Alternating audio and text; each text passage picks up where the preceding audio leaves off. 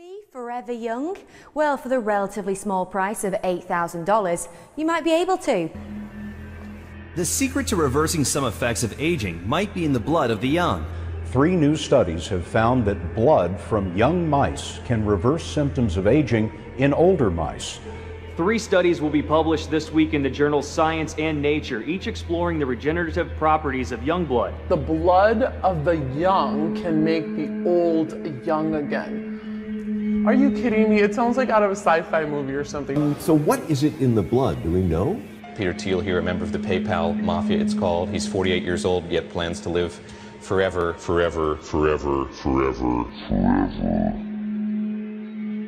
The process is called parabiosis, and there's a company called Ambrosia that is openly raising money to bring it to market. Parabiosis is a process of taking a young person's blood and putting it into your veins, into your cardiovascular system to rejuvenate your body with the essence of the young. What it really is modern vampirism. It's a process of where you interchange blood. Like they've shown that in mice, if you take young electrophoresis, or something like that, yeah, parabiosis. Okay. Parabiosis is where you interconnect the blood vessels between a young mouse and an old mouse, and you suddenly find, after they're exchanging blood back and forth all the time, the old mice get younger. Wow. Okay, well, I believe this is because the young mice is providing the old mouse cells that have long telomeres. Okay, so it comes back to the telomeres. I'm hoping that we can do the same thing by just lengthening the telomeres in the cells you already have. But he's now doing this kind of clinical study with humans. A Russian scientist claims to have created his own version of the fountain of youth. He says when perfected, all you have to do is pop a pill to stay as youthful as you want. The medicine is currently undergoing tests, but could be on sale within a few years. RT's Natalia Novikova has been finding out more. It looks complicated, and it is. It's almost a life's work for Vladimir Skulachev. 2 more years of testing, and the doctor thinks he will have finally cracked the enigma of aging. Let's get the science over with now. Apparently, it's all about how oxygen reacts in your body. 99% of the time, it turns into harmless water, but there's that 1% that turns into superoxide that later turns into very poisonous elements. So the task was to find an antioxidant that stops that process. And we're really here to talk about not only anti-aging, but the concept of immortality. Tell me about the research you're doing. I know you're a big researcher in the biological arena, and some of the concerns we have about telomeres and how we can maybe alter or maybe extend the quality and the length of life. Well, first let me say that immortality is a big thing. To become immortal, that's going to take more than just curing our aging process. We're going to have to figure out ways of uploading our brains to computers and things like that when we get run over by trucks and stuff like that. So aging isn't going to make us immortal. Aging is just going to, curing the aging is just going to make us live healthy longer, but we can still be hit by meteorites and things like that. So we got to do a lot more than just that. But the thing that I'm focused on is definitely trying to find a way to lengthen our telomeres. Telomeres have been shown to be the clock that ticks inside of all of our cells that control the aging process. And we know that because we've lengthened them. Telomeres are the very tips of our chromosomes. You can think of a shoelace. Chromosome is a shoelace, and the caps on your shoelaces are equivalent to the telomeres on our chromosomes. When the caps on the shoelaces get worn away, your shoelace falls apart. Same is true with our chromosomes. So keeping the telomeres long is what we're trying to do, and we have found that by lengthening the telomeres, we've now actually been able to turn old mice into young mice, and that's not just making them more energetic, like a lot of products you hear about that increase energy level, they've reversed aging, but mice got reversed in their aging in every way imaginable. They looked younger, they ran around like they were younger, they could breed again. One thing we showed when I was at Geron Corporation, where we first discovered that astragalus root contains TA65, and so one of the things we did there is we showed that when you keep telomeres long, you increase healing. Wound healing occurs. We would do experiments like we'd grow artificial skin in a petri dish, and then we'd take a nail and scratch through it, creating a wound, and then we watched to see how fast that wound healed. And we found that the telomerase-treated cells, to lengthen the telomeres, healed at a much faster rate. I mean, at the p equals 0.000001 level, I mean, it was so dramatically different that keeping telomeres long increases the healing process. So Larry, you've been taking it for 18 months now, a year and a half. How does it feel? It feels good. I think the second year is better than the first. I feel better the last 6 months than I did the year before. I think that the second year seems to be accumulating, and my joints, I don't worry about them in the gym anymore, and I have the energy to get through the day without crashing, and I feel good. I have a positive outlook, and I feel like I look good, and my wife's looking good too, so it's been a great experience. There's the possibility that in the future you could still talk to the people you love forever. If you upload the human mind into a computer, you could create a copy of yourself as an avatar. Now, your family might still be able to have conversations with you, even though you no longer exist in the material world anymore, but in digital space. In some sense, a part of you has become immortal. So clearly, we are entering a world where we can transcend space and time and even our own mortality. We discovered this enzyme telomerase to lengthen them.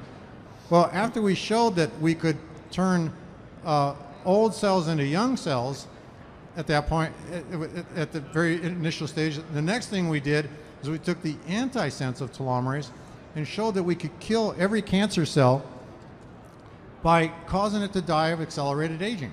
We inhibited the telomerase to cause the telomeres to get really short at an accelerated rate, and the cancer cells died, and it had no effect on normal cells. Wow. Because normal cells don't have telomerase. Right. Well, everybody said, wow, if inhibiting telomerase kills cancer, then telomerase must be the cause of the cancer. Oh. But it's the exact opposite. We now know hundreds and hundreds of scientific publications showing that it's the lack of telomerase that causes cancer. It's short telomeres that cause cancer.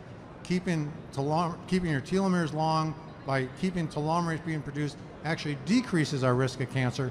It turns out that we know what aging is.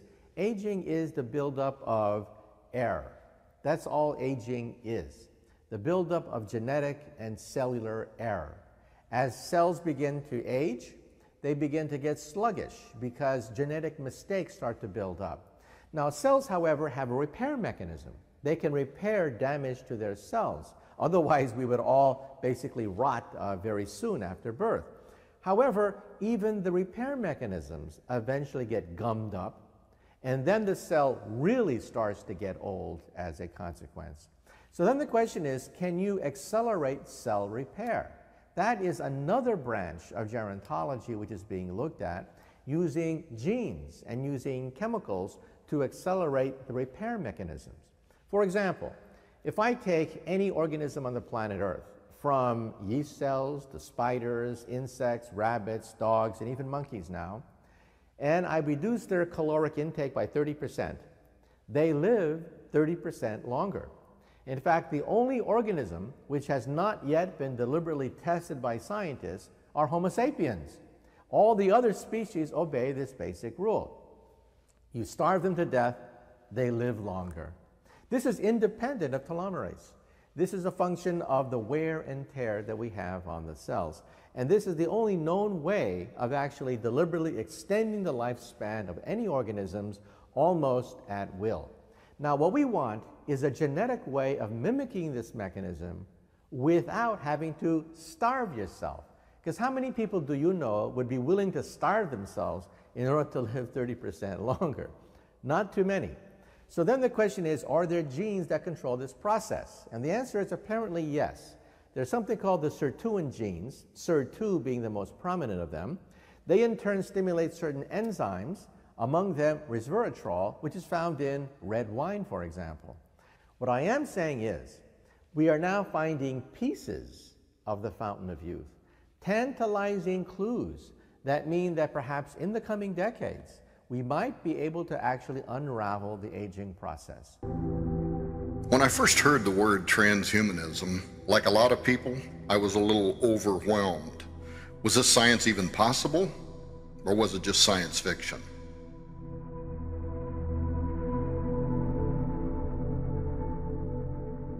It was immediately clear that if this technology were, in fact, real, these developments might lend themselves as an aid to humanity in the ceaseless battle for health and long life, but on the other hand, something in my gut sensed that there could be another side to all of this.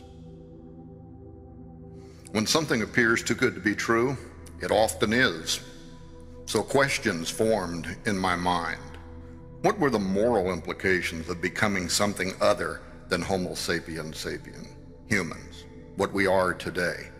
Would we be human at all if the agenda of these scientists were met?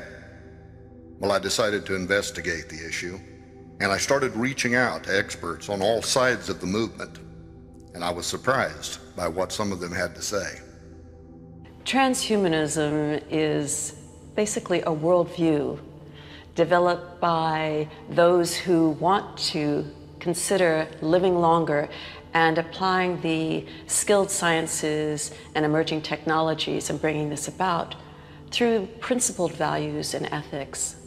Transhumanism, as a philosophical point of view, is a codified philosophy that pretty much does the same thing. As a philosophy, it is seeking knowledge and truth about ways we can look at improving the human condition, extending life, improving environmental situations, our transportation, communication, ways we can work as a species to better enrich and protect and sustain our species. As a worldview, it's based on the enthusiasm and proactivity of people throughout the world who want to put good use to the sciences and technologies that are emerging. Therefore, it has become a worldview. Transhumanism is a utopian and a neo-eugenic social movement that presumes that it will be able to create a post-human species for the betterment of humankind. I think there are four primary elements to the movement. Number one might be called radical self-design. That is, turning myself, if I want to, into a purple and plaid entity with wings. The second would be immortality, the idea that somehow we could recreate our biology so that we can live hundreds of years, if not become immortal. The third is a procreative redesign, that is, presuming the right to create our progeny to suit our needs in the future, what we think would be a better human being, either for them perhaps, but also mainly for us. For example, the person who's a frustrated musician trying to redesign his embryo so that when the child grows up, they can be Beethoven. And I think the fourth is kind of a neo-deity project, the idea that we can become gods.